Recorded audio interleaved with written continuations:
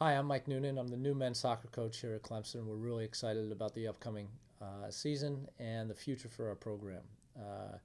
This year we are bringing back a very, very young but spirited group of men. We've played 3 games so far, and in each game improved considerably as the season's gone on. We had a tough loss last night, the other night, to Wake Forest in our first ACC game. But probably our best effort so far this year against a very talented team. The big challenge for this program right now is to move forward with the possibilities in the future. I think that our facilities that are been committed to be renovated is a fantastic first step.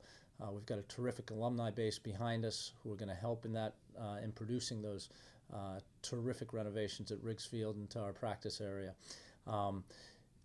But mostly, in order to change the culture of a program back to the tradition of success that we've had, what we're going to need young men who are committed to that process. And we're really looking forward to finding talented young people to join this year's class to bring together a nucleus of people who will bring the tradition of excellence back to Clemson men's soccer.